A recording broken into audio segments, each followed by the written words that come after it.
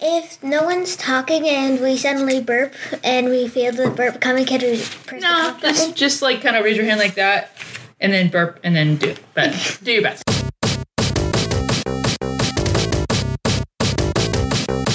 This is UnpauseIt, a podcast by a family of geeks. I'm Lady Disdain, and I'm 43 years old. I am the sauce underscore, and I am 11 Underscore the data bytes. Faulty one. I'm Furious Girl, and I am 9. Hola, amigos. Welcome to another podcast starting with me. I am the sauce. I am 11. I will rule the world and maybe destroy Jupiter. On to Mom. Well, I'm Lady Disdain with a Y. Why do we need to do this? Because it's fun. Because he did it and we're doing it. It's okay, and he's driving. And I'm 43. I'm the oldest person in the room. I don't always act like it. And Maybe minus the cat. go to the person to my right. Who are you? I am Furious Girl with a 0 instead of an O, and I am 97. Minus 7. She's 9. No, I'm not. I'm Okay, 7. who's after you? 9. That person. Underscore the data bytes. What are we talking about today, Sauce? We are talking about Drax turns. Pretty sure that was on a prior podcast. That's the one after next. Okay, we are talking about Captain America, Civil War. Wow. Oh, and I'd like to point out that Mom doesn't act like the oldest one in the room. Dad does, even though he's not. Even though he's It's not. Somebody has to be the grown-up here. Oh, I want to be the grown-up. Ooh, Yeah, please. then settle down, sit still, and I'm serious about that. You about knocked over that speaker again. All right. What's going on? Well, you said Civil War. Are we talking about Civil War? Maybe. Yes, From starting. 1860 to 1865, the American Civil War, or which Civil War? Okay, I'm gonna pretend you didn't say that. Okay, we are doing movie specs first. I was going to say this came out in 2016, May. Uh-oh. He wants to lay on somebody's... So the cat likes, for whatever reason, to lay on paper.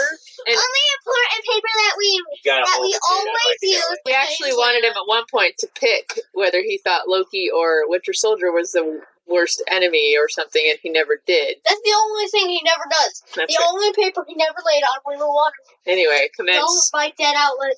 Well, I said that. We're talking about Captain America Civil War, starring Uh-huh. everybody, I hope. directed by the Russo brothers, came out on the 5th of May, 2016.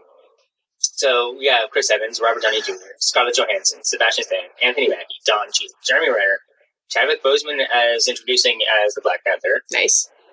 Paul Bettany as Vision, Elizabeth Olsen, Paul Rudd, Emily Van Camp as Sharon Carter, Tom Holland as Peter Parker, Spider-Man, Frank Grillo as Brock Rumlow, Crossroads, Daniel Bruhl, who's really good, as Zemo. We have Martin Freeman as Everett Ross, Wow. Everett K. Ross. That's a weird little thing. Alfred Woodard has a small part in this. Marissa Tomei. William Hurt, coming back as Thaddeus Ross. I think there's no relation to No relation Ross. there. Should have. That's it for all of It's a the lot. big names, That's but a that was a lot lot. of people. That's what we are talking about today. And that's why we start with this, because now we have a reference of who's in this. Everybody. Jeremy Renner, I think, steals his lines, steals his scenes very well. Whoever he is. And He's Hawkeye, baby. Hawkeye. Yeah. All the characters really don't get overshadowed by any other character. It was very well done, a masterful ensemble performance and direction and writing. Okay, next is superpowers. First, me. I wrote too many characters, so on to Georgia. Everything! Okay, True. what? Well, Everything. Fair enough, but what?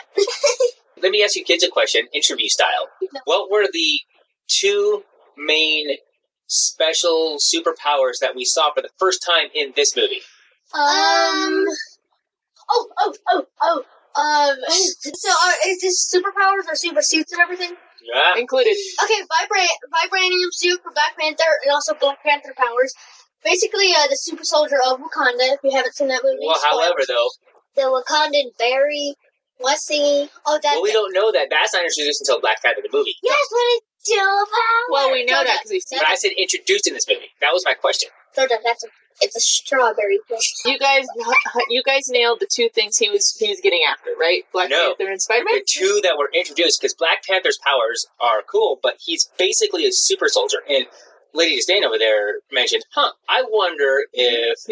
Yeah, your thought about the doctor from Captain America First Avenger, did he visit and have a snippet of that flower? And that's why nobody could reproduce it, because he actually had the flower. But that's for another story. The two main superpowers that I thought that were introduced in here, because Black Panther has basically just super soldier powers, and vibranium, just in a different configuration that Captain America and Winter Soldier do. Mm-hmm. It's Giant Man, Ant-Man getting gigantic, and Spider-Man and his wall crawling over the windows and things. So it was Ant-Man, then it was Scott Lang, then it was Cyclops. And I gotta say, the facial expression of Scott Lang or Paul Rudd when he becomes big and he's like, and his eyes are all big, and it was really funny. That was the question I was looking for. The Black Panther is definitely a new character. I hope. I don't think he's a new superpower. He's a refinement and a ongoing part of the Captain America super soldier level of superpower. T'Challa is the superpower?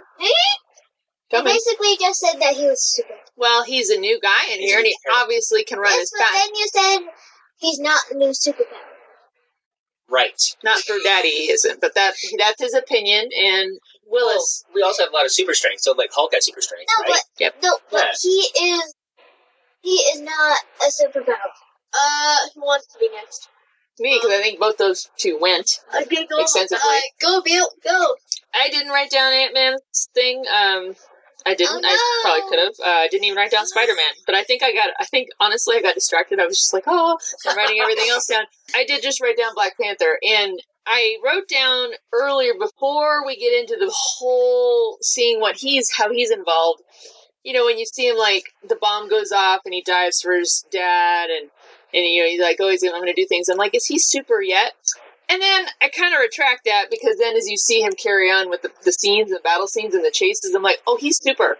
Yeah, that guy went home and got his pedal thing on. So, yeah. Well, I remember watching it in the theater, watching it for the first time before Black Panther came out, wondering, does the suit give him the power, or does he have the power? We were wondering this. We had this thing. It was like, we came to the conclusion that he had the power, but the suit enhances it. But then if you see him and he fights Bucky, he fights Winter Soldier without his suit, and he's full on. He's full on, but he wasn't able to overcome him, so that's why we were saying he has the power, but the suit enhances it. Right. I would have to say that the suit and his major protection, so doesn't slow down as much when he's hit. So I think that's why the suit powers. And it's bulletproof. Well, it's vibranium, so... That's right. Totally. And can we... Well, that'll be a battle scene, never mind. Proceed with whatever you're going to do next, Mr. Driver Man. Weaknesses and vulnerabilities. I also wrote too many characters, so who wants to go next? Well, I think Lady Disdain has something to say. I wrote down, which I've written down for weaknesses and vulnerabilities on prior ones. Bucky. It's proven right in the first battle scene with Rumlow or Crossbones. Cap gets totally thrown off. As soon as Rumlow says the word Bucky, he's totally distracted. He's riveted. He's like, what are you going to say? And meanwhile, Rumlow is getting an explosive ready and almost kills Cap.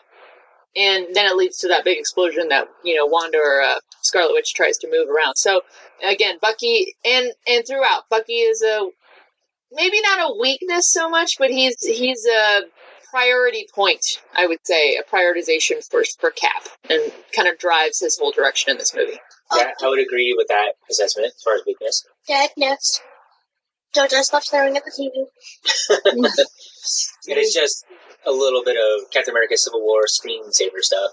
I would echo that sentiment. Says Bucky, it stops him. We have weaknesses to all of them. That's one thing I think none of these superhuman people are really invulnerable. Loss being a pretty constant theme throughout this movie, but they're all vulnerable to loss. Tony is reliving his loss of his parents, but then he's also just lost Pepper. Like, isn't broken up with her. Yeah, well, took a break. They're on a break. Spider-Man Homecoming kind of... Yeah, but they were on a break, and so he's lost her. Cap feels like he's lost Bucky. He also loses Peggy Carter. So there's loss there that is also driving, so both of them are being very influenced, I think, by what the loss they're feeling in the moment. And right, for the main characters, too. Well, we have Captain America losing, Tony Stark. Those are the two main characters. That's the Civil War. The ancillary characters have a little bit, too, because Hawkeye doesn't lose anything. Right. He not gave up his family, but he chose duty over, finishing his kitchen with his family. Right. Going water skiing. Hold on. Scarlet Witch lost her brother, but that was a previous movie. Right. Vision didn't lose anything, but he's not human. He doesn't understand it. Zemo lost his family. That's the other thing, too. The main antagonist suffered the same loss, but also T'Challa did, the Black Panther did. We see that. That's the freshest loss, right, is T'Chaka. So we see how it comes to fruition at the end of the movie with Chadwick Boseman and his performance there. I think his best performance was at the very end. And he says to Zemo, "Revenge has consumed you. I'm no longer going to let it consume me." And we revenge, and it's consuming them. It's because Cap wasn't going to lose his friend again. Couldn't stand to lose his friend again. And Tony just lost his mind when he found out that's how his mom died. So I think Furious Girl has a point. I think I stole it from her, though. Are you good? Does that cover weaknesses and stuff, or? But seriously, Bucky has this part of his brain that science is, and then he's like, "Oh yeah, kill everyone." There's the elephant in the room at the weakness. And then the 11 words or whatever it was, and one of them was Homecoming for Spider-Man Homecoming. Okay, wait. Homecoming, one, break car. Wait, yeah. Those are the last ones. So what we need to do is come up with 11 words to say in a row that makes you instantly comply. With like doing the dishes. Well, yeah, that's what we need. Mom, I can't believe we haven't been talking about that one. That's like a big, huge weakness. It's like a huge plot point and everything. Okay, Mom. Okay, Willis. I'm gonna control you. Yeah, I'm not feeling very controlled right now. All right, what are we going on now, buddy? Okay, I'd say villains. I only wrote Zemo. We know Hydra is villains. A villain. Yeah, we know Hydra is a villain, but that's in almost every movie, so I just wrote Zemo. Which I think lends credence to the gravity of the Red Skull from the Captain America First Adventure. Credence, meaning... Credibility, yeah. How weight to it. Oh, we have this villain problem in the MCU. It's like, oh, it was solved with Killmonger. I'm like, was it really solved? Was it really a problem? Because we have... He actually says it. Hugo Weaving says it in the movie. I think the Red Skull was a great villain. Was as strong as the main character. Because he had the same thing. The serum wasn't ready. But he also says, cut up one head, two more will rise. And it set up the MCU. And it set up Hydra in S.H.I.E.L.D. He was cut off. And Hydra went underground and became even more pervasive than it ever was. I thought it was interesting. I feel like they set up... And again... Everybody, it seemed like in this movie, a lot of the main characters and even some of the just blips on the radar were dealing with loss. The woman that Stark runs into in the basement after he gives that presentation, give that presentation at MIT. She's lost something, and the extent she takes it is that she confronts him, gives him her son's picture, and says, "I blame you for this," and moves. So then, obviously that impacts him a ton. Then you've got Zemo, who totally takes it way farther. He's lost people, and he's like, I am going to wreck you guys, and goes to whatever lengths he has to do, killing all kinds of people to make sure that the Avengers suffer. And so I just thought those were two interesting paths where she set her... I mean, she's going to live with her grief and blame. And who knows, maybe eventually she's like, no, I wanted to blame them, but, whatever, but Zemo just went the other way with that, and I thought he kind of reminded me of a pitiable villain, because I always have found Bucky, Winter Soldier, to be like, oh my gosh, look what you're going through. Well, look what Zemo went through. You're like, dude. About Black Panther, which is the last one to come out, you've seen, and we have a podcast about, and how Killmonger, he's enviable, and he has a backstory. And Zemo's not enviable. His backstory was Avengers Age of Ultron, somewhat. We keep hearing him listen to his family over and over and over again. We see the extent he goes to. Can understand. It's like, oh, I gotta get rid of these super people because they're just killing everybody out of revenge. Like, you can't understand that if you have a family. Right. So he's super... You totally empathize. Empathizing. Yeah, you don't want to... You're not on his... I don't think you're ever on his side. I was never on Killmonger's side either, like in any way. The cat is now sitting on your notes. On my notes. Why are your notes on the floor? Well, because I don't want to put them on the laptop. They're right there where I can see them. Now we have things. Oh, no, you don't know that. Can I raise another villain? Okay. The United Nations. Yep. I was going to see if we said it at the same time. No, I didn't say Ross. Although he kind of is the personification of the UN to me.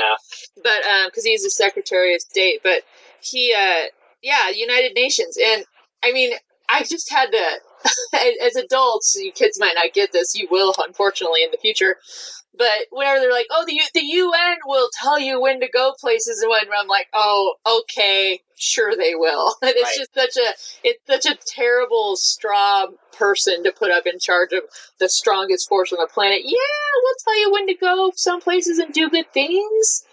No, so we have the Sokovia Accords in this, kind of as the plot point MacGuffin thing that doesn't change, right? But it was spearheaded by the Wakandan government because there was a Wakandan delegation that was killed in that building that exploded in the opening battle with Crossbones.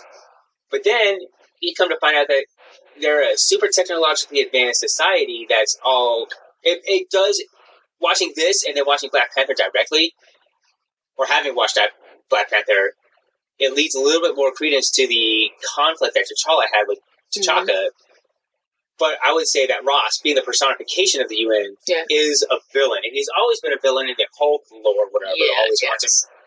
But he sees himself now, he's got this duty, and he sees that he can control them. He wants to be controlling. He wants to have them for him.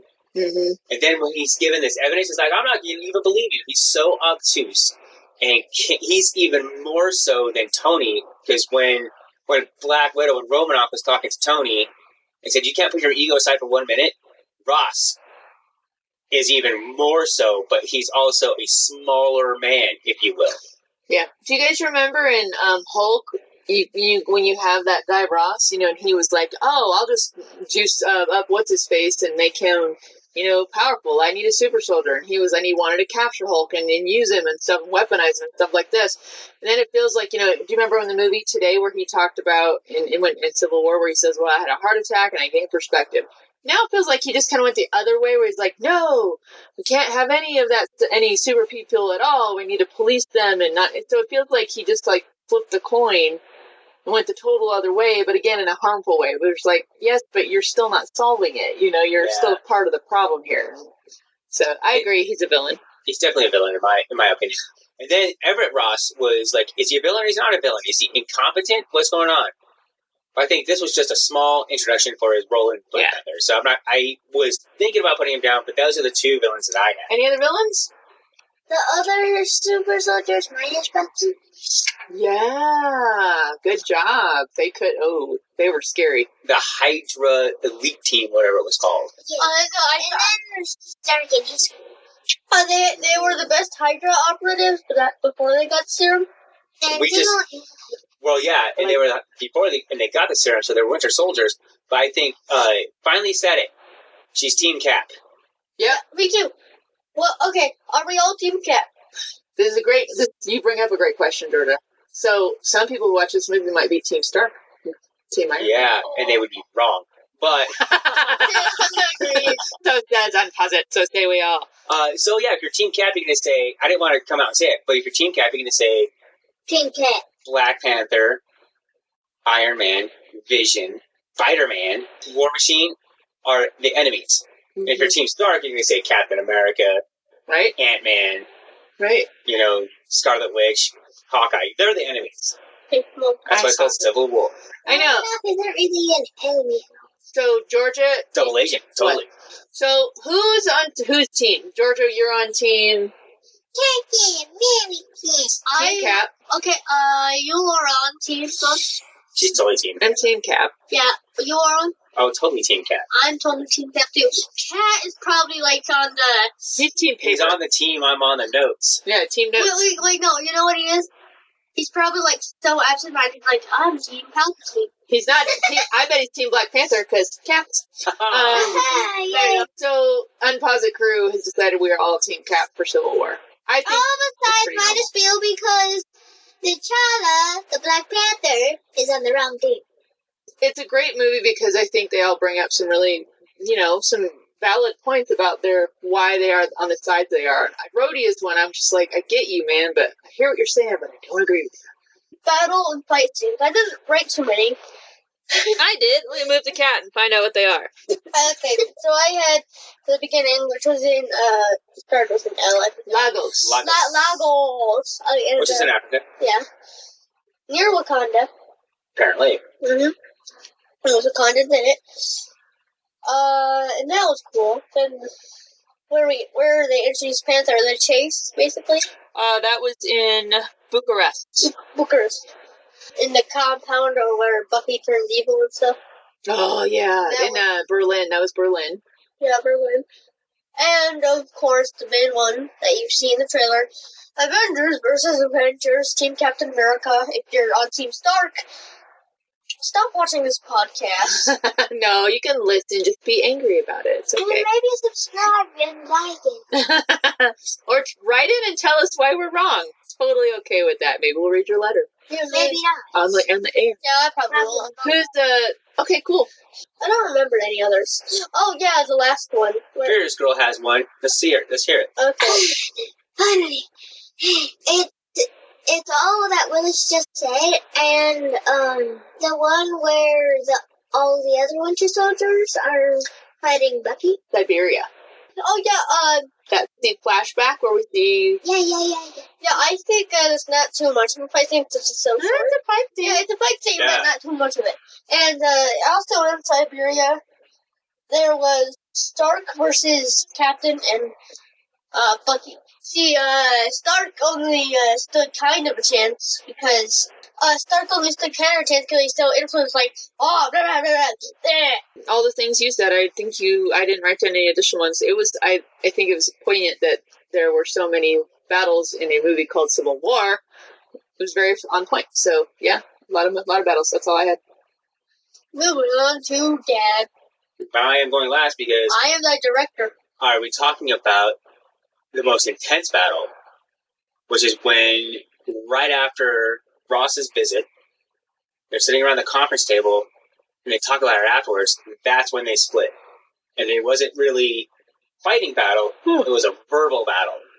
It was the worst battle. Well, that's the stage Sets the tone for the whole movie there.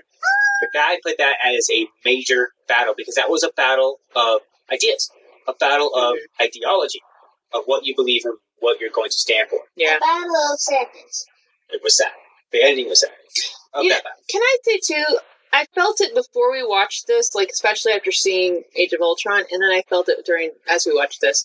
You never really get any kind of... Stark pretty much is putting Wanda, Scarlet Witch, on lockdown in his compound. And this is the same guy who, his machinery was responsible for her and her brother preparing for their life. They were scared to death of him. They hated him in the last movie.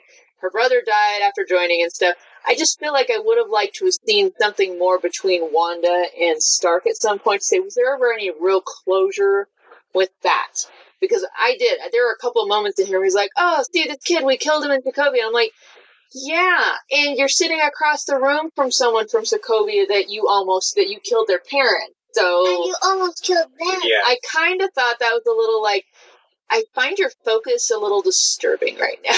So, I mean, it was only one like a missile yard away from Quicksilver's space. It was a disarmed bomb. Exactly. It was about to blow up, but it was disarmed. Yeah, so I would have liked, and I know they ran out of time, and I get it, but even in the deleted scenes, I would have really liked there to have been some kind of interaction between where she's like, hey, just something. because seeing this whole movie in the context of that, where it's like, this is the guy that you were hell-bent on destroying a movie ago, and now we're like, oh, I'm living in his compound. He can totally tell me not to go anywhere. It's totally cool. Alright, so moving on to Stanley cameo. I thought it was one of the few comedy things in here, but it was very low comedy, so I gave it a really, really sad, kind of poorly drawn sound face. So, Stanley, smiley face. do you guys remember what the cameo was? Georgia, what was it? It was a delivery person delivering the package from Mr. Captain America to Tony Stank. And Tony Stank. And Rhodey said, I'd never get a table for two, Tony Stank. That was really Right funny. next to the bathroom. Okay, so, We know what you rated it. yeah, so go dead. I rated it pretty high. It was definitely a good version. And it's one of those ones where in Guardians of the Galaxy Volume 2, we get another cameo from Mr. Stanley. And he mentions this one. I was even a FedEx delivery guy Yeah. in that one. So it was one of those that he mentioned. I thought it was really good. And it led into some more humor. The humor that was lacking in this movie, there was a couple of times where during that intense verbal battle that I was talking about, and Iron Man's like, are you agreeing with me? And Romanoff is like, oh, take it back now. And then Renner's like, oh, I knew I should have stretched.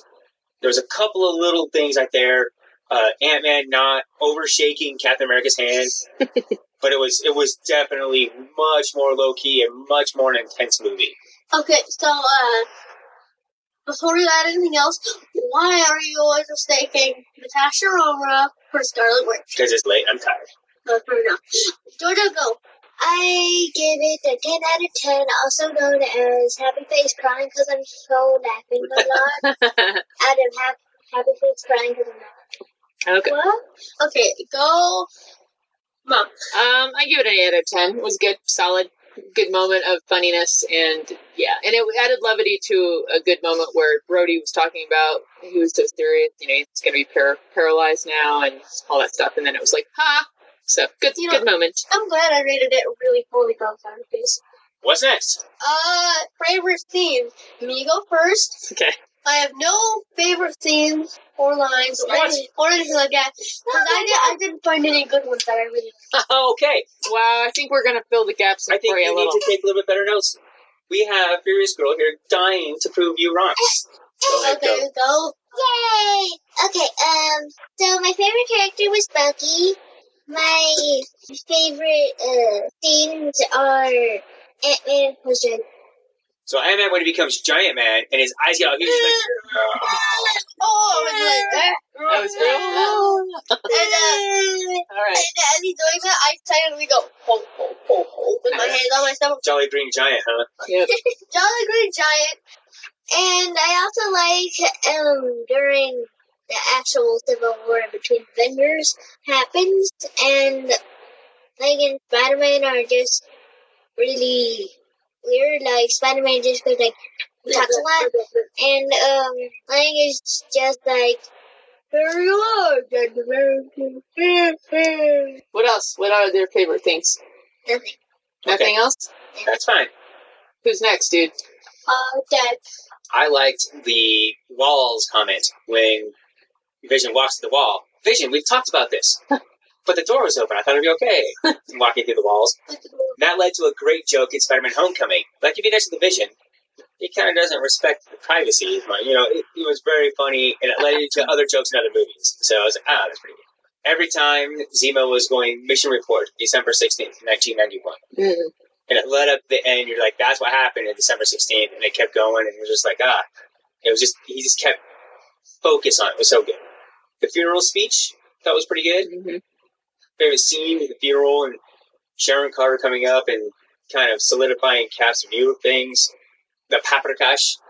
Oh, yeah. Spirits lifted, but this is not paprika. Spiderling comment when Stark was meeting Peter Parker for the first time. Yeah. Spiderling, Spider-Boy, Spider. And he's all like self-conscious about it. Those are some of my favorite scenes. Can you move your seat up? Another funny one. Oh, that and one. the guy's like, no. And then at the end of the battle, like, You couldn't have done that earlier? He's like, I hate you. Like, they're little... They're so yeah, good. I think they would be good friends if they were in the same time era. Right. Like Bucky is like 96 years old. I've got 3 more. So, Spider-Man catching Bucky's arm. Like, whoa! Like catching a Nerf ball. And Bucky was like, what the heck? Yeah, this kid's like, just holding it. Oh, you got a metal arm. That's so cool. He's like, oh, this is so cool. He's just like, cool.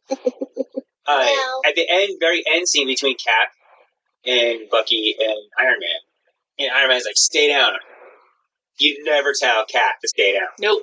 Oh, This is the 3rd movie, Captain America 3, basically, and every single one he's been told to stay down. He gets up. He's like, I could do this all day. That's so right. you never tell Cap to stay down. Yeah, you never tell Cap to stay down. Because he has him on the ropes. And see, here's the thing about it. After we've seen enough things where Captain America stay down and he wins every time, you'll know that if he says stay down, that he's not going to stay down and he's not going to lose. That's right. Okay, so I'm going to read this from the trivia for Captain America Civil War. This is the last one of my favorite scenes.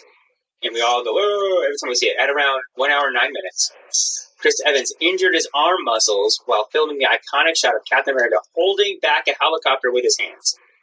Evans said, quote, that shot is a little bit of bicep porn. Zoom in on the biceps. That's what the script said. Kevin Feige didn't airbrush my biceps. That's me. It's not a utilitarian shot. It's a shot where you're trying to look heroic. That position of holding a helicopter with one hand and the ledge with another is actually a very unnatural position to use to stop something, but we used it because I have to flex my bicep. You're trying to make a scene look great. And I generally messed up my arm doing that shot because of the strain. Imagine. Unquote. Robert Downey Jr. joked that the filmmakers didn't mind that Evans hurt himself because of how great the shot turned out, and that they have been using it to promote the film ever since. Anthony Russo revealed that the iconic shot almost did not happen because on the day of filming there was a miscommunication with the costume department, and Evans came in wearing a thick jacket. They immediately sent him back to change because they wouldn't have been able to film the shot of his muscles bulging as intended in the script. I'm going to go now. Are you done reading your trivia over there? You wanna? I'm done. I said I was done. So I wrote down cap and helicopter because, yes, anonymous ball caps. So we pointed this out in prior movies, but apparently if you want to lay low and nobody recognizes you, even if you're a super famous superhero, all you need is a solid color ball cap and some aviator glasses. Did it Winter Soldier? Wanda had one on in the very first scene. She had a ball cap on. Cap and Falcon have one on in a bar. And so does the car. Can we come up with any other time in other movies? Because it happened in Captain America Winter Soldier when he was in the museum watching... Bucky did it at the end of the same movie, Bucky did at the end, again. That's pretty much it. Didn't Iron Man 3... Tony did it when he was at the hardware store. Mm-hmm. Is there any other ones we could think of where they were doing it? Oh, in Age of Ultron... Was it a ball cap or was it a hoodie that Thor was wearing? Thor wears hoodies. Yeah, so that's why he was recognized. He was wearing a ball cap. You actually said it during watching it. Like, if he was wearing a ball cap, he would have been totally in disguise. What about, maybe it's just a hoodie too, but let's almost go look back. Does Bruce in the Incredible Hulk movie, the first one, does he wear a ball cap? He totally has a hat when Edward Norton plays it. I wonder who decided to make that a thing. Anyway, we actually discussed this might be something we do for Comic-Con. I love the intro to Spider-Man, the whole scene with him where, Tony's like, because you won the grant. And he just looks at him like, pick up the pace, buddy. We're trying to tell a lie to your aunt right now. I love, and in that intro, I love where Peter, Tony asks Peter, why are you doing this? Why are you being your Spider-Man guy? And he says, when you're able to do the things I can do and you let bad things happen, they happen because of you. Right. And so I loved how that tied back into the Sokovia Accord and the whole, Tony being so hit by his loss that he's like, oh, we can't do this anymore. But it's like, yes, but you're letting bad things happen now. Love the bros in the car when Sharon and Cap kiss finally. And they're just like... That's the kid's absolutely favorite scene. Yeah, whatever. Oh, and Cap totally... I love it. He just kind of looks over. He's like... Because he knew they were watching. He's like, hey, and they're just like... Hey. Love, again, the battle scene, particularly in the Civil War scene at the airport, but love all the ones with Spidey and Falcon and Winter Soldier, Bucky. I love how they just are like, what? Who is this kid? And the last favorite scene or favorite line I had is where Tony is trying to basically he's ready to kill Bucky. And he's got him from behind. He's like, did you even remember them? And Bucky said, I remember all of them. And you're just like, oh, he remembers everybody that he killed, even though he had no power to stop it.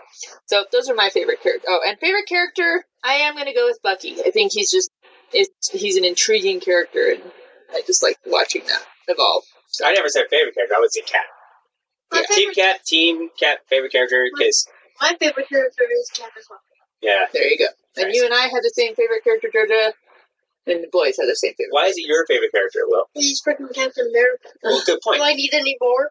Well, I'm gonna expound on that a little bit. He had a struggle. He wanted to do the right thing, and he was proposed with something that he absolutely felt was the wrong thing. I think the Sokovia Accord was the wrong thing. Mm-hmm. He was considering signing. He was considering compromising and needed focus. And then was going to just do whatever he needed to do regardless of the consequence. That's his character throughout the whole thing. He put the wing down into the iceberg.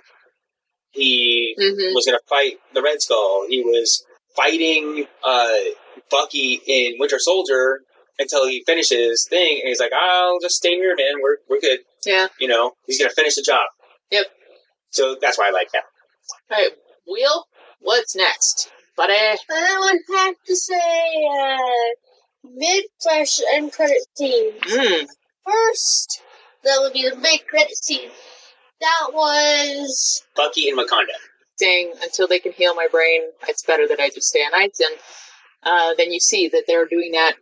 Cap's there with T'Challa looking out over Wakanda. yeah, and you know what I find intriguing? What? He trusted Bucky, which he recently tried to kill, but then I certainly killed you.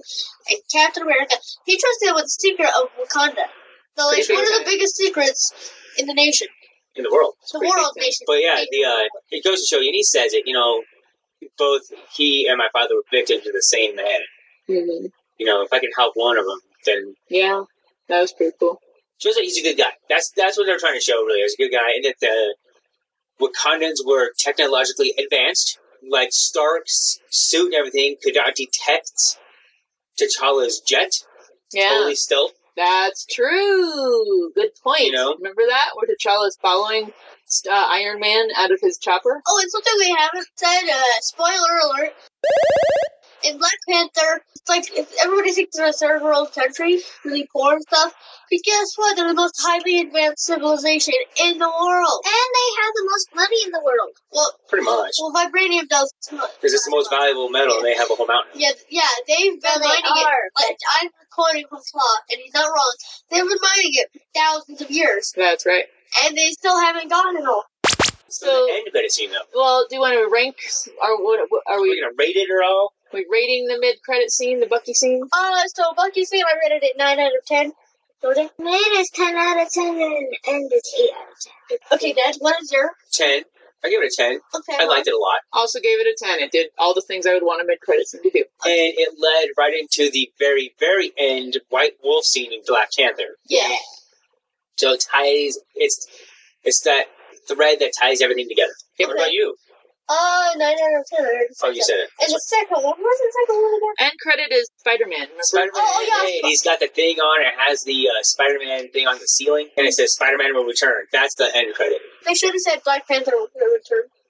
Should have, totally. But they were. I think they were. So I was saying, well, that's not all you're going to see is Spider-Man. Then he got his own movie. Yay! Well, that's a big deal because, you know, Sony still owns Spider-Man. Lawyers got involved and people, too much money involved. Anyway, So what do we rate that one? I rated it 7.5. I'd probably give it a 7. It was like it was just, Yeah, I gave it a 6. yeah. What about you? Do you give it an 8 out of 10? I think 8.7 out of 10. See, I'm glad Spider-Man was in this one, because it did cause a little more humor. Yeah, his were the funniest scenes, and what was your rating for the last one? Last, I think I said 6 out of 10. 6, yeah. I think it would have been a lot better if it would have been just like him sitting there, and Aunt May's not in it, and he just like sits, and it just like goes instantly, he's just like, whoa, cool, like that. Something like that, you know? Yeah. Not the whole, he had a big bruised eye, and it's like, who was it? It was Steve, you don't know him. You know, he's from Brooklyn. His friend was gigantic, gigantic. Like huge fan, like huge. I'm like, they fell flat to me. It just fell flat. I did find it interesting too. Do you guys remember when Tony's talking to Peter Parker and it's like, I can't go to Germany, I have homework. He's like, I'm going to pretend you didn't say that. You know, he's kind of like encouraging him, saying, no, you just come and do this. Whereas in the next movie, he's like, no, stay home and do your homework and focus and graduate. So, as far as in Spider-Man Homecoming, which we'll talk about, Spider-Man. he says, I want to make sure we talk about this during the Spider-Man thing. I took on Captain America. And Tony's like, if he wanted to, he would have taken you out. And it's like, he totally could tell that he was taking him out. I mean, Cap stops holding back at the end, fighting Tony, and Tony couldn't win in his suit against just a dude. Yeah. So, well, it's not just a dude. Well, no, but he didn't have a special suit. Okay, I want to point out that Captain America, I think I heard this in this podcast, we haven't seen his whole strength. He's literally one of the most strongest. See, I think Wanda is the most strongest. Vision. Most powerful, maybe. Yeah, Vision. Captain America. He's right there, huh? And Black Panther and Ant-Man aren't Avengers yet. What about Hulk and Thor, you know? Hulk and Thor, they're Ragnarok. Yeah, well, Hulk is in a class of his own, and Thor, I'd say Thor is kind of, I say Thor, since Ragnarok, is kind of with, Okay. All right. So as we're about to enter spring break, you go ahead and answer the next question before the reading. What's the next one, Willis? Half-hour screen talk. That's what I was talking about. It's 100 days screen. Okay, so We're not getting more than an hour in a row of screen time any day off this week. Screen time will affect your eyes, and it hurts you. It hurts your development. But what are you planning? Half-hour screen, I'm planning like Minecraft, Overwatch, or Zelda. Maybe something else. What about you? I'm planning on Minecraft Realms, Zelda, and maybe a little bit of Lego World. Oh, there you go. I've played that for a while. Nice. And then... You're just like close. She's tired. All right.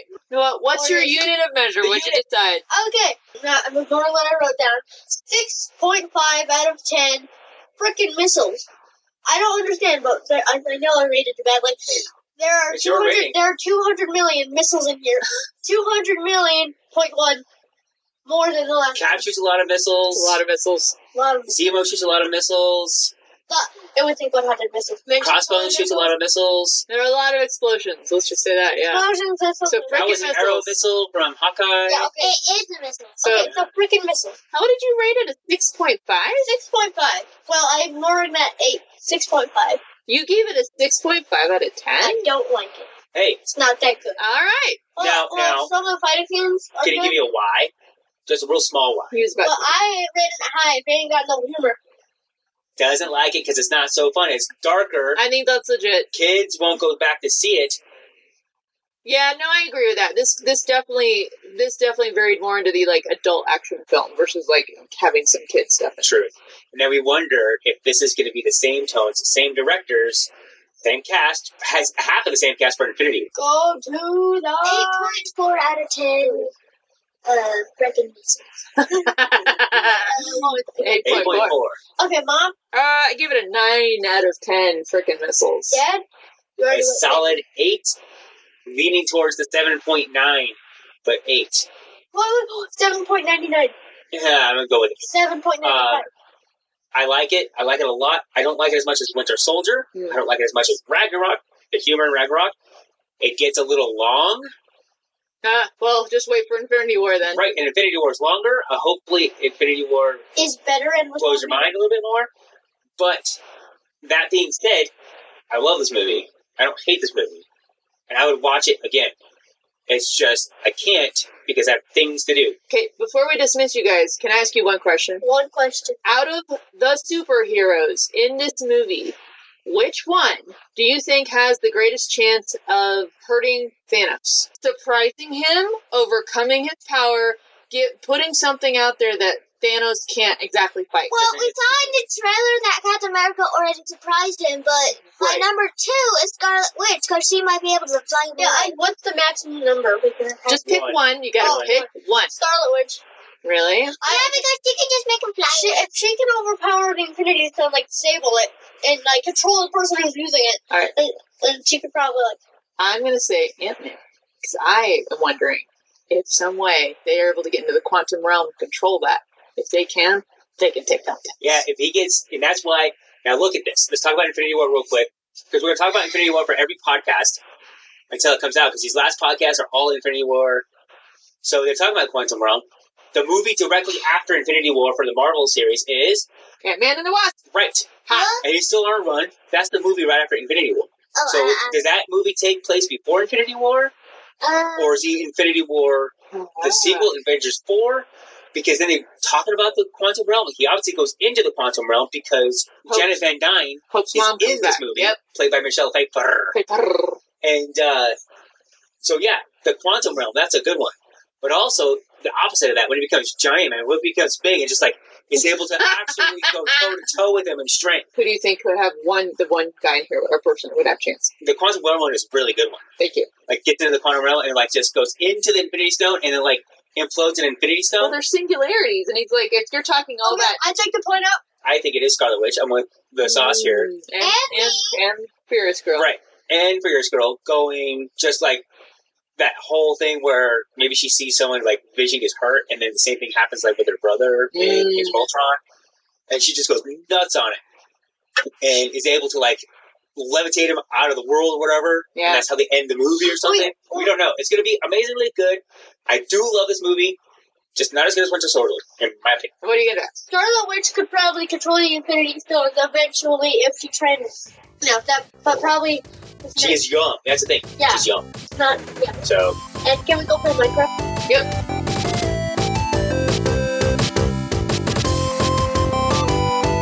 Follow UnpauseIt on Facebook, Twitter, and YouTube, or visit us online at unpauseit.com.